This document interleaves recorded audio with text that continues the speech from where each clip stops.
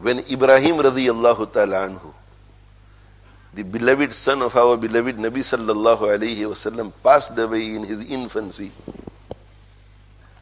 and Nabi sallallahu alayhi wasallam picked Ibrahim radiyallahu ta'ala anhu up in his arms.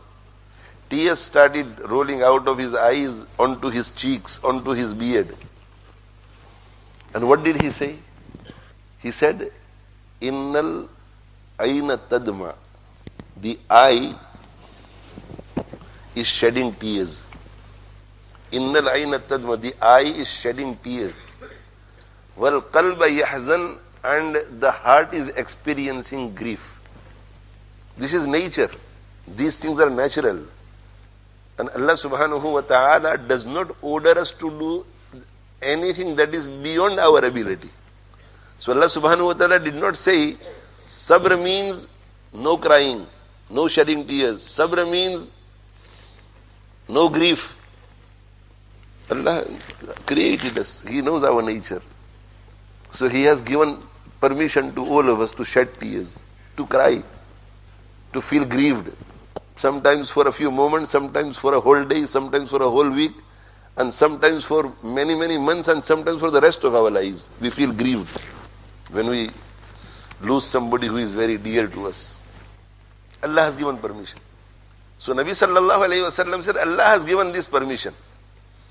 So the eye is shedding the tears, and the heart is feeling the grief. But Allah subhanahu wa ta'ala has ordered us not to think negative about Allah. So I accept the taqdeer.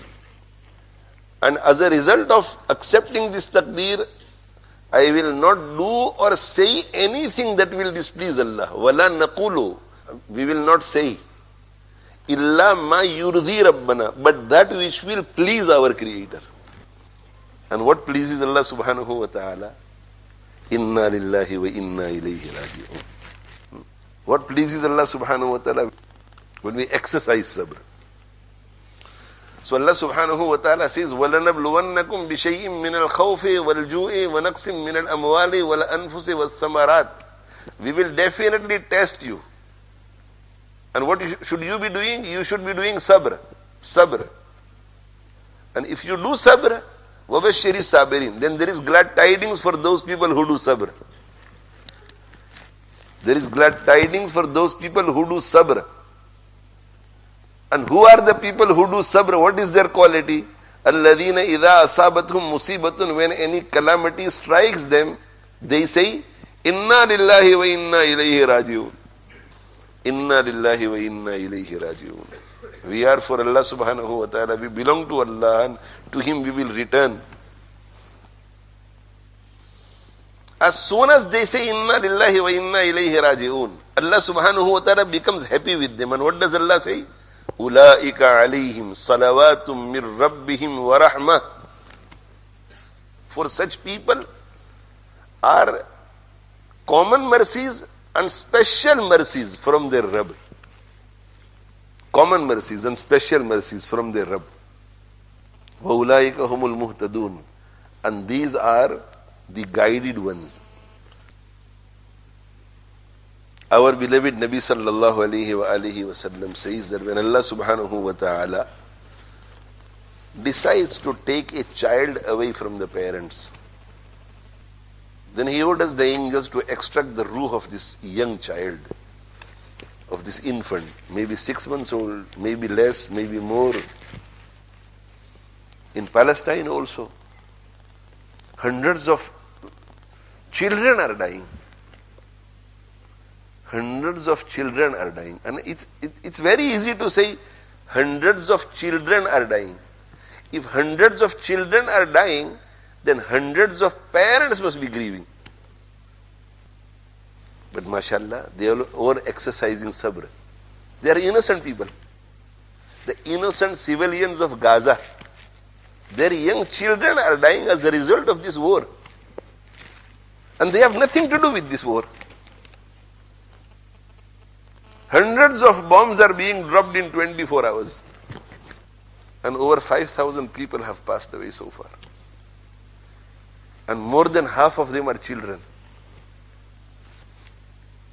Once I said to my late Shaykh and mentor, Hazrat Haji Muhammad Farooq Sahib Rahmatullahi alayhi, I said to him, I said, Hazrat, I make dua to Allah subhanahu wa ta'ala that may Allah subhanahu wa ta'ala take me away from this world whilst you are alive, so that I may become deserving of your prayers, and as a result of your prayers and supplications, Allah may forgive me.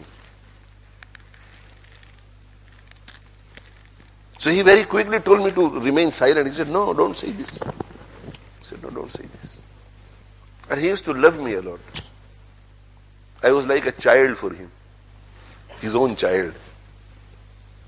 I remember his khadim, Dr. Muhammad Sabir Sahib Rahimahullah Ta'ala, he also passed away. He said to me once after Hazrat passed away, he said, I have been in the company of Hazrat for 16 years, day and night. Majority of the time he was always with Hazrat. And he said that, I don't think so Hazrat loved anybody more than you. I have not seen Hazrat showing so much love to anybody than you. So he said, no, don't say this. And then he said to me, he said, my son, you don't know how difficult it is for a father to lift the janazah of his child. It's not too difficult for the son to lift the janazah of his father. The son will feel grieved, naturally. But the grief will not remain forever. But when a child passes away, we can't imagine how much the parents grieve. They bottle it inside, they keep it inside. Because they have to be strong for other people. And they do not forget their child throughout their lives, and they cannot get rid of this grief for the rest of their lives. It may decrease, but the grief will remain. I met a father whose son was shot dead. And he said to me,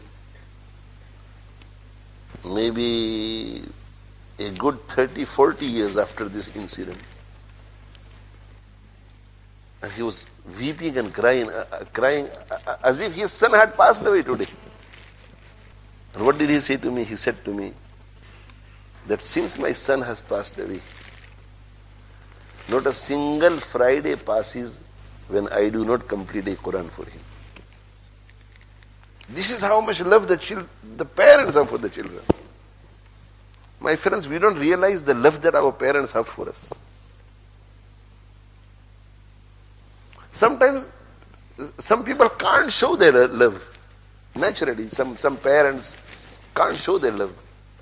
And sometimes they don't show their love for reasons known to them, to make sure that the tarbiyah of the children takes place properly. But it's not that they don't have love for you. My late father Rahimahullah Ta'ala used to say that nobody can be more sincere for us than our parents. Nobody else can be more sincere than our parents. Yes, due to lack of knowledge or lack of experience, they may take wrong steps for us, but the decisions, even the wrong decisions that they make, they are full of sincerity. Full of sincerity.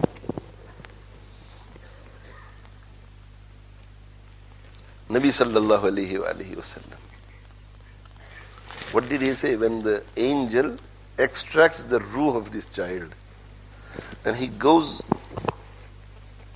and stands before Allah subhanahu wa ta'ala with the ruh of the child? Allah subhanahu wa ta'ala says, when you extracted the ruh of this child, what did the parents say? So the angels say, they said, Inna lillahi wa inna ilayhi raji'un. They exercised sabr. With the heart and the mind, they were content that whatever Allah does, it's painful, but whatever Allah does.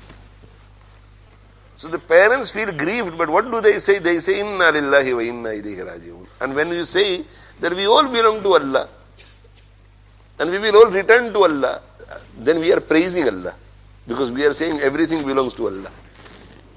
So Allah takes something from a person and then that person praises the one who snatches away something from him. What a great behavior. So Allah subhanahu wa ta'ala says that build a palace each for my both servants, for the father and for the mother. And name this palace Baytul Hamd, the house of praise. That means the house and the palace that has come into existence as a result of my servant praising me.